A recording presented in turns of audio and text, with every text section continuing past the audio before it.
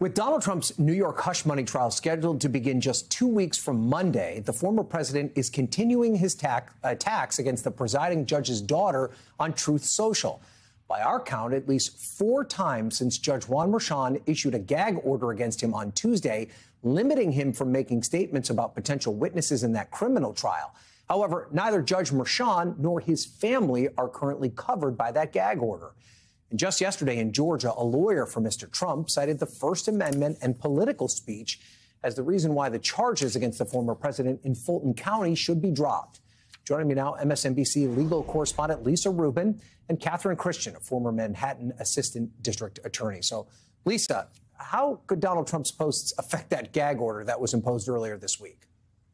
It's a really interesting question, Ryan, because as of right now, as you noted, those posts aren't implicated in the current gag order. The gag order, as it's written now, talks about Donald Trump's ability to talk about known or potential witnesses, prospective or actual jurors, and then certain participants in the process, but not others, namely the lawyers in the case accepting Manhattan District Attorney Alvin Bragg, court personnel, and then the family members of those lawyers and court personnel. But notably absent from that gag order right now is the judge himself and any family members thereof.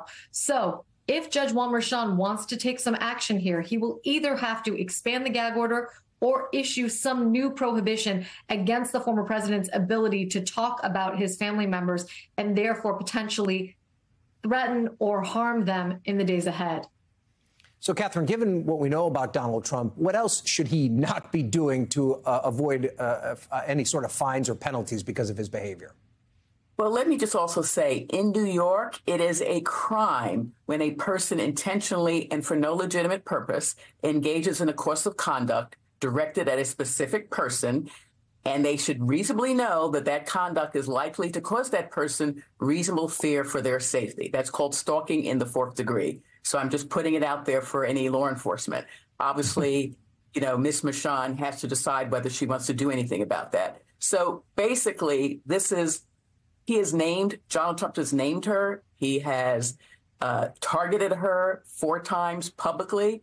So I put that out there. But as Lisa is correct, in terms of the gag order, he technically did not violate it because the judge did not put himself or his family members as a category that Donald Trump could not attack. But Lisa, we've seen this play out before, right? Just a month ago, while under a gag order, Trump launched similar attacks against Judge Engoron and his family. Judge Engoron did hold off on expanding that gag order. Do you think Judge Merchan will do the same this time around? And why wouldn't a judge include themselves and their family orders in a gag order? Well, let's start with your second question first, Ryan. Why wouldn't a judge include themselves?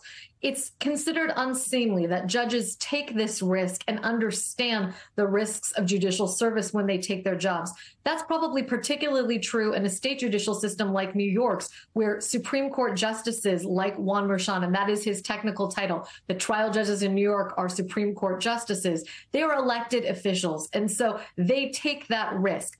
On the other hand, Judge Merchan's daughter might be differently situated to Judge Engoron's wife, who presumably lives with Judge Engoron and therefore was able to sort of take advantage of any additional security that the judge himself had. If Ms. Merchan lives independently, and as an adult, one would expect that she does, from her family members, her father might be expected to act differently in this instance, Ryan. So, Catherine, yesterday, a sitting federal judge, Reggie Walton, actually criticized Mr. Trump's attacks on Judge Merchan. Very out of the ordinary for a sitting judge to do this. He said, quote, "We do these jobs because we're committed to the rule of law and we believe in the rule of law. And the rule of law can only function effectively when judges who are prepared to carry out their duties without the threat of potential physical harm." What's your reaction to the fact that a sitting judge would feel so compelled to speak out about the gravity of the situation? Because it shows how horrendous this behavior is. And judges typically, they don't speak publicly, they don't talk to the press. And we know that there have been judges who have been killed and judges' family members who have been killed. It happened in New Jersey a few years ago. So it's very, very dangerous, particularly because this is a person, Donald Trump, who has millions of followers who read his social media postings. And this young woman, who's the daughter of the judge, has nothing to do with this case. She is not the decision maker. So I'm sure other judges who have high profile cases are also, scared that something like this might happen to them and their family members. They are public servants, too. It's not as though they're getting rich by sitting on the federal bench or the state bench. They could be making a lot more money probably in private law firms. So it is a lot that we ask of them. Thank you both. Lisa Rubin, Catherine Christian, we appreciate that. Hey, everyone. MSNBC has a new and improved app. You'll get real-time alerts and analysis, live blogs, in-depth essays, video highlights, and the best 2024 election coverage. Download the new MSNBC app. Here's how to do it. You tap on the App Store on your phone. You hit search on the bottom right corner. You type in MSNBC. You click on the MSNBC app. You click on Get or the cloud icon and enjoy it.